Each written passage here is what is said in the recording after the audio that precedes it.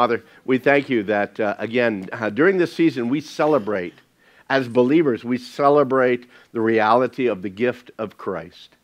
But Father, also during this season, there's many who celebrate who have no knowledge of Christ at all. And in the midst of their celebrations, it's a temporary happiness, it's a temporary friendliness, it's a season of good cheer. But Father, help us to grasp this morning how we as believers can truly impact our culture with the reality and the truth of Jesus Christ. And Father, it's in His name we pray. So my question is should we boldly claim to that cashier in Walmart, Merry Christmas, instead of Happy Holidays?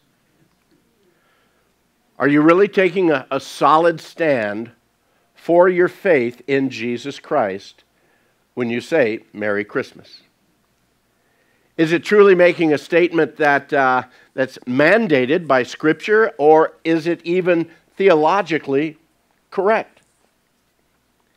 Is there a need for us actually to back up and truly consider that Jesus is the reason for the season?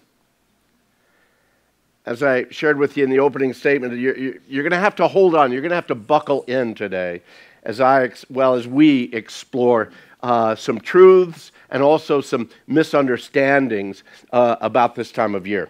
Because we celebrate this holiday that's called Christmas, and yet at the same time, we want to make certain that we as Christians have a lasting and a powerful impact, a positive impact on our non-believing family, friends, and neighbors. Some of what's going to be shared today might be new to some of you. Some of you, it's going to be information maybe that you've heard before, and maybe you simply filed it away thinking, oh, that's way too controversial for me to deal with, or maybe you think, oh, no, that's just really not important. And fact is when you stop and think about it, those two thoughts or ideas, those two statements, one, that it's too controversial, I don't want to deal with it, or it's not too important, I'm not going to deal with it. Both of those are two major and opposing understandings of the same statement.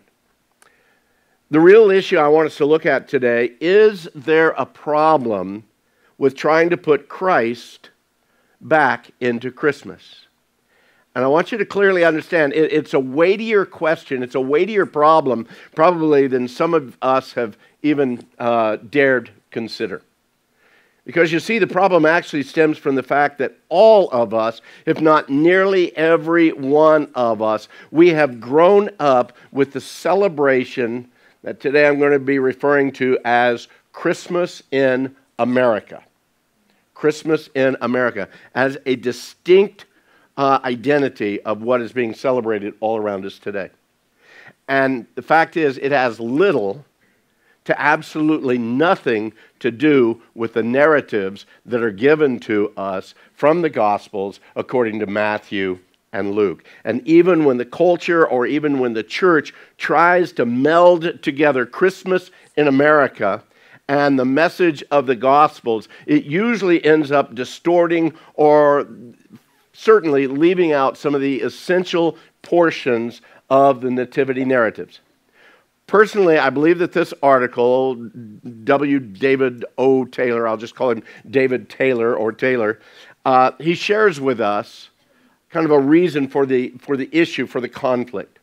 He says, quote, Christmas in America is influenced less by the stories of a publican and a physician, the gospel writers Matthew and Luke, than by the stories of a Puritan, a princess, an author, a poet, and a host of painters. I mean, guys, let's unquote at this point. Let's face it, Christmas in America right now, we could easily leave out all the prophetic pronouncements of the Old Testament and the New Testament.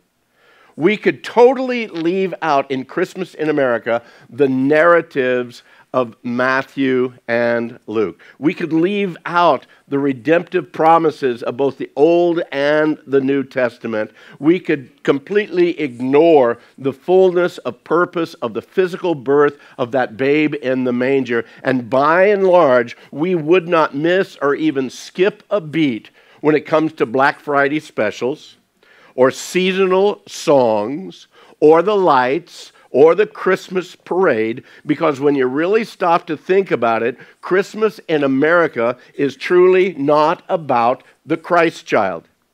It's very much about the jolly old elf and doing good to one another and finding the magic of the Polar Express and trying to live out It's a Wonderful Life and dreaming of a white Christmas. But before you think that I'm trying to be the Grinch that's going to steal Christmas, understand that what I'm moving towards here is to challenge each of us and others that are Christians to realize that we ourselves, we're the ones that have to redefine how we act, how we look, and how we respond to this time of year. As believers, fact is at this point in time, we just need to allow Christmas in America to be what it is. And then as followers of Jesus Christ, we need to learn to celebrate the feast of the Nativity. But before we dive deeper into that aspect, let's look a little bit at the history of Christmas in America. It's an event that was not designed by the Holy Spirit. It was not directed by the apostles, but actually by four fundamental influences. The first one, designed by or purposed by or influenced by some legal actions that were taken by the Puritans in the 17th century. Secondly, by some domestic celebrations of Queen Victoria. Thirdly, by the publication of a very popular novel. Anybody want to guess what that novel might be? His name was Charles Dickens, A Christmas Carol. The influence of that, we'll look at that in a moment. And the work actually of poets and painters in the late 19th and 20th century. The earliest known celebration that we have historically of celebrating the birth of Christ was actually in the late AD 200s.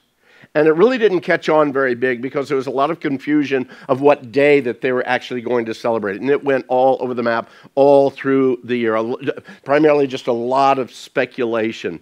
And it actually was a compromise of the church leadership and the timing of some pagan festivals that brought it finally to celebrating Christmas on December 25th. Guys, that's just historical truth that you just need to understand. Don't be blown away about that. It's just the historical truth. And through the years, it's actually morphed multiple times and not always in a good way. But in order to get some of this historical facts laid out correctly, I'm going to be quoting from Mr. Taylor's article quite a bit this morning.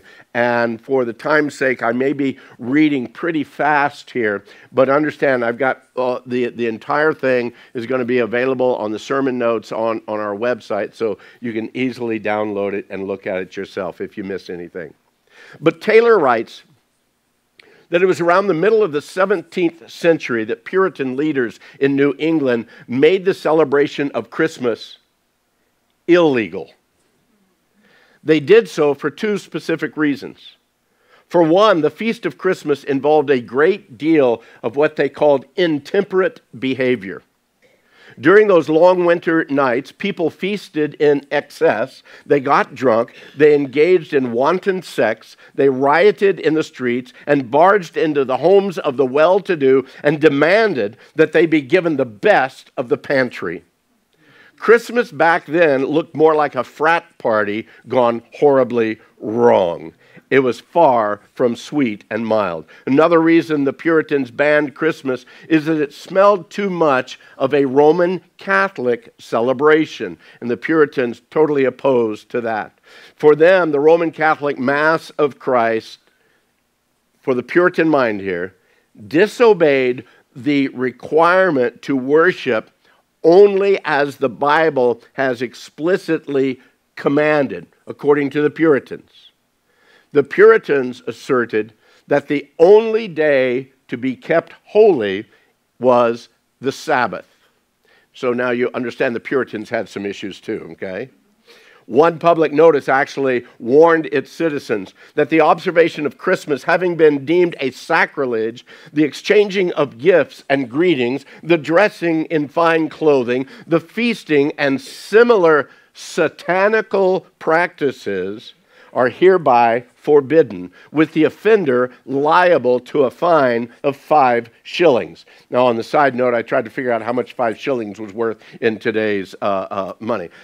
It's all over the map. The closest I came to is during the 1700s, you could buy a bushel of salt for 5 shillings. So however that translates today, I don't know, but we'll just throw that out there.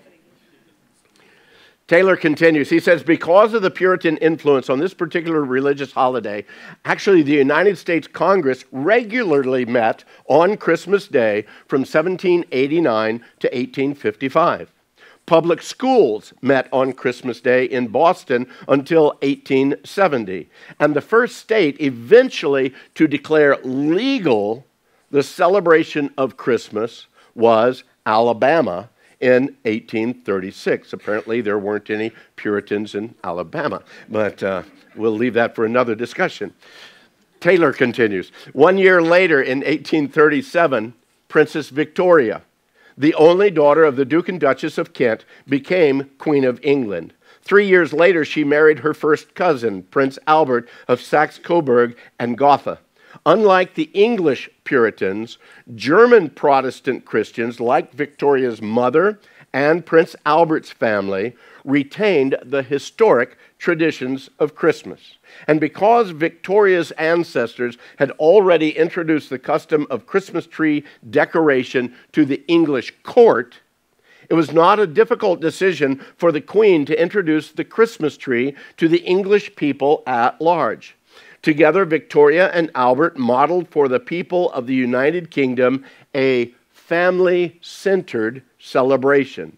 Now, that's the second key of influence on Christmas in America. As a matter of fact, an entry from Queen Victoria's journal on December 24th, 1841 says this: Christmas I always look upon as a most dear, happy time. Also for Albert, who enjoyed it naturally still more in his happy home, which mine, certainly as a child, was not. It is a pleasure to have this blessed festival associated with one's happiest days. The very smell of the Christmas trees of pleasant memories. End quote. Now, personally, I think that very mindset, as it got into America, it was kind of the forerunner, gave birth to what we would call modern songs of today. One that you may not think is real modern, but is a few years ago. You remember Andy Williams' song, The Most Wonderful Time of the Year. Very popular Christmas song, but the problem is, like most of the popular Christmas songs that we have today and that we have had for years, they are totally vacant of any reference to anything having to do with the nativity narratives. But back to Taylor's article again. Taylor writes, quote, as the historian Stephen Nelsenbaum summarizes things in The Battle for Christmas, what was once marked by a liturgical celebration at church and festivities in the village revolving around public rituals and civic activities eventually turned into a domestic affair revolving around a children-centric holiday marked by extravagant gift-giving and, in time, commercially oriented activities.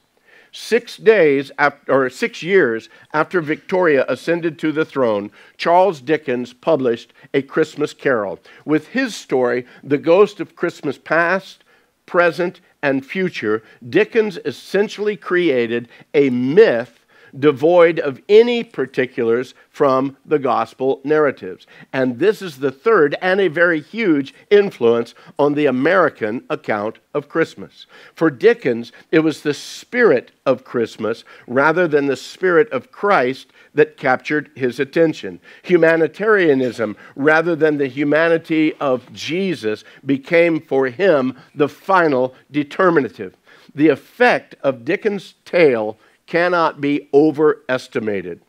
As Bowler summarizes it, he revived the lost medieval link between worship and feasting, the Nativity and Yule, and emphasized the holiday as a time of personal and social reconciliation.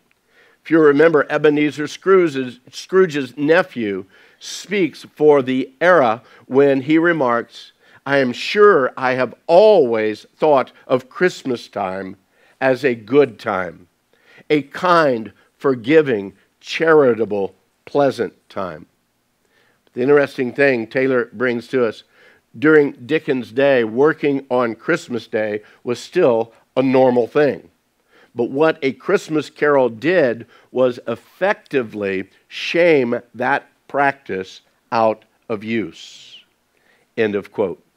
Now, once again, for clarity, the idea of Christmas Day being a holiday was simply a humanitarian thought brought on actually by the popularity of Dickens' novel, having absolutely nothing to do with any type of a spiritual time or celebrating the Nativity. It was definitely not considered a holy day. It was simply a commercial holiday. So back to Taylor again. Quote, he says, "The final influence on American Christmas is the work of painters, storytellers, and illustrators, beginning with the philanthropist John Pintard in the early 19th century, hoping to inspire the virtuous habits of his Dutch ancestry for the people of New York City." Good luck with that. Pintard actually campaigned to make St. Nicholas the patron saint of the city. As Bruce David Forbes describes it in his book or article, Christmas, A Candid History, he writes, under Pintard's leadership, the New York Historical Society began an annual St. Nicholas Day dinner on December 6, 1810, and for the occasion, Pintard commissioned a woodcut illustration of Nicholas clothed in his bishop's robes. So again, a saint in bishop's robes was St. Nicholas. Thus, for all practical reasons, Taylor writes, this would be the last time that artists would represent Nicholas, the Bishop of Myra, in his original liturgical garb. In 1809, on St. Nicholas Day, the writer Washington Irving portrayed St. Nicholas in a satirical book as flying over trees in a horse-pulled wagon and sliding down chimneys to deliver gifts. It was in 1823, some 15 years actually before the crowning of Queen Victoria, that a poem titled A Visit from St. Nicholas was published, describing St. Nicholas on a sleigh with individually named reindeer. This poem cemented the basic features of the American Christmas story. Taylor goes on to say, another influential figure of this time period is Thomas Nast, a German-born illustrator. In 1862, Nast drew a cartoon for Harper's Weekly that represented St. Nicholas as a small, elf-like creature. Eventually, Nast added other details, locating his headquarters in the North Pole, depicting him as a toy maker with elves as assistants, receiving letters from children and snacks when he visited their homes. A final influence Taylor shares with us that's worthy of mentioning is the illustrator Haddon Sundblom. In 1931, as the Coca-Cola Company chronicles the story, the company wanted its soft drink campaign to show a wholesome, realistic St. Nicholas. So they commissioned Sundblom to develop a series of images that used Santa Claus, the Americanized version of who the Dutch called Sinterklaas. From 1931 to 1964, Sundblom produced at least one illustration per year of Santa Claus drinking a Coca-Cola. And it's at this point that Santa Claus went global. And according to Bowler, in his book Santa Claus, A Biography, the overwhelming disbursement of these advertisements ensured that no rival version of Santa could emerge in the North American consciousness. Any ties that may have remained with the humble, benevolent, and Christ-honoring Bishop of Myra from Asia Minor were hereafter severed in the American imagination. Nicholas the Wonder Worker had become jolly old Saint Nick. The saint had fully become secularized, end quote. So, in his article here, Taylor calls what was taking place actually a liturgical vacuum. In other words, it's something that the church had started and then pulled away from, and that vacuum was filled, and that's a major issue. He also asks a number of questions, and then he gives us some pretty stark answers to it. So Taylor continues on. He says, so what happens when the Protestant church in the 17th century evacuates its worship of the celebration of Christ's birth? A liturgical vacuum is created that non-ecclesiastical entities willingly fill. The government determines the legal shape of Christmas. The market shapes a society's emotional desires and financial expectations about the holy day. The ideal family replaces the holy family, and the work of visual artists shape their imagination, while musicians and writers and filmmakers fill the empty space with their own stories about the magic of Christmas. What happens to the church in the light of all these things? It loses its distinctive voice in the public square.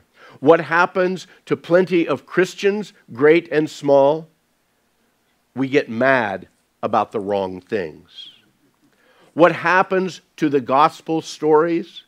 They get co-opted by alternative stories or distorted by lesser stories. What happens to the voices of the protagonists Matthew and Luke? They get swamped by the noise of advertising jingles and the voices of fictional characters who invite us to just believe. The reason we can't merely put Christ back into Christmas, Taylor writes, every time we try to put a little more Jesus into the story of Christmas in America, Jesus, as it were, routinely loses.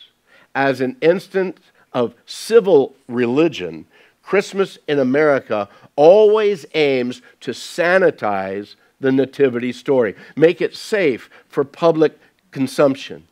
It robs Luke's story of its sting by removing its scandalous elements, and by placing a creche next to the blown-up Star Wars BB-8 droid or Frosty the Snowman on our front lawns, it absorbs Matthew's strange and even murderous tale into a tale of generic good cheer. Taylor continues on, if it's true that those who tell the stories rule the world, then the story that Christmas in America tells is a juggernaut, an overwhelming force. Thinking we can throw in a dash of the baby Jesus into the tale of Christmas in America without a mutation of the God-man baby is naive. Believing a shout of Merry Christmas at Target will be heard as a faithful announcement of angelic tidings is equally naive. The story of Matthew the publican and Luke the physician inevitably gets drowned and drowned out. Because the story of Christmas in America is bound up with fundamental American myths like baseball and apple pie, the difficult details of the nativity narratives get swallowed up and repurposed by the nostalgic story of Americans at Christmas time. The most wonderful time of the year inevitably reconstitutes the account of the birth of Christ in the days of Herod. And while Christmas in America is not all bad by any means, it involves inertias that resist that more demanding story of God incarnate and to which Christians should be alert. End quote. So now that I've taken the entire service to give you a secular history lesson, what do we do with this? How do we respond to this? You look around you this morning, we've got decorations here. We've got Christmas trees. We've got decorations out in the foyer. You consider maybe all the sweat and the frustrations you yourself, you've already been experiencing during this time of year. You yourself, maybe you've already prepared your house for Christmas, and now you're wondering if you need to give back that Christmas bonus, or if maybe you need to reject those gifts that somebody's going to be giving you. Maybe you need to go home right now and tear down all the Christmas decorations and remove that blow-up Rudolph from your front lawn. Well, let me encourage you with this, that the first thing you might want to do is to take time alone with your Bible. Or better yet, actually a different Bible. A totally different version than what you normally read. Take the time to slowly read through Matthew chapter 1. Don't get hung up on the genealogies, although there's some great stuff in those genealogies. But after you read Matthew chapter 1, flip over to Luke and read Luke chapter 1 and chapter 2, at least up to verse 38. And then from there, skip back over to Matthew and read chapter 2. That puts it kind of in chronological order. Trust me, God's not going to take his love away from you because you're reading the nativity narrative in a modern language or from The Message by Peterson. Instead of reading it through the authorized 1611 King James Version, which none of us could read and none of us could understand anyway. Because you're not studying doctrine here. You're trying to connect with that marvelous wonder of God coming in human flesh. But David Taylor doesn't leave us wondering or wandering either. He also encourages us to consider and to ponder. He reminds us, quote, first, these narratives are amazing, miraculous revelations. When you think about it, it's an angel repeatedly communicating with Joseph through dreams, and in person with Mary and with Zechariah. A host of angels appears to a group of shepherds in their field, a group of astronomers or astrologers, and they were probably a mixture of both. They see a star in the heavens, and they decide to visit Bethlehem in order to visit the child king in light of their celestial observations. And then later on, an angel warns them in a dream not to return to Herod. We hear a lot about the magic of Christmas, Taylor shares with us. But what if the magic of Christmas is less like the wonder of a Pixar movie, as wonderful as those are, but it's more like the deep magic of C.S. Lewis' Chronicles of Narnia? Far more fantastical than anything we could ever imagine. What would it mean to encounter afresh the awful and awe-filled news of Christ's birth in our festivities? How might we taste anew the terrible and the terrific word of the angels in our testimonies and our prayers? Secondly, Taylor writes, the nativity narratives speak of times of hardship, loss, and pain. A child is conceived out of wedlock. A social stigma accompanies Joseph's decision to take Mary as his wife. Infertility characterizes the experience of Zechariah and Elizabeth. A family become refugees as they move away from home and family at the most inopportune time in order to live among strangers in a foreign land. A savage massacre of children takes place. Suffering haunts every corner of the birth narratives. Pain and loss mark the experiences of each character in these narratives. And so, yes, the celebration of Christmas ought to be a merry celebration of Christ's birth, a marvelous celebration. But perhaps Christ's birth is an encounter with joy, not happiness. Because joy, biblically considered, can actually account for suffering and loss, while happiness can't. Taylor tells us, third, it's a multi-generational, multicultural story. Jesus has a teenage mother, and his cousin, once removed, Elizabeth, is advanced in age. Simeon at the temple and Anna the prophetess are decidedly elderly. Mary and Joseph belong to a low socioeconomic class, while Herod belongs to an upper socioeconomic class. The shepherds belong to a social outcast class. Zechariah is the priestly class. The Magi are Persian astrologers. And all of these belong to the nativity narrative. However else we may describe the story of Christ's birth, we describe it unfaithfully if we erase all the multis: multi-ethnic, multilinguistic, multi-economic, multicultural, and multi-generational. And in being all these things, it actually anticipates the good news we hear of Pentecost, where the Spirit of God brings together a wide host of multis in the name of Christ. So how then shall we live? Taylor recommends two things. First, enjoy in good conscience all that's good about Christmas in America. Enjoy the twinkling lights that dot the neighborhood. Take pleasure in making the sugar cookies and the homemade wreaths. Enjoy these for both personal and missional reasonings. He says, have a good laugh or a good cry by rewatching A Charlie Brown Christmas, or The Miracle on 34th Street, or even It's a Wonderful Life. Listen to your Bing Crosby or Josh Corbin or Mariah Carey records. Enjoy them because the common grace and goodness of God are not absent from these things.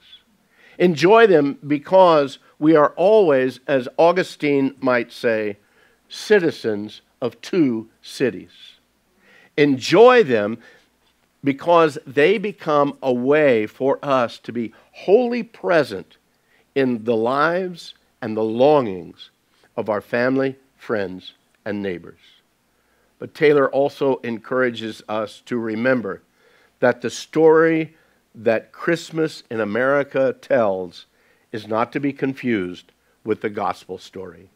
While the former makes plenty of room for wonderment and kindly regard for our neighbors, the latter makes it possible for both joy and sorrow, both justice and mercy, to coexist in the redemptive tale of God. End quote. In both the Matthew and the Luke narratives, we see the fullness of God's providential care, as well as the certainty that both men of high standing and low standing are equal as they receive the blessings of Christ's incarnation. Those who are lonely, those who are outcasts, share alike with those that are surrounded by family and friends. Joy comes not in the circumstances we live in, but in the certainty of God's unfailing love and the power of the sacrifice of Christ to cleanse us from all sin. To truly know His love and experience His forgiveness as joy unspeakable and full of glory. I'm going to ask Jake and the team to come up, if you would. David Taylor closes his thoughts out by sharing this last little bit.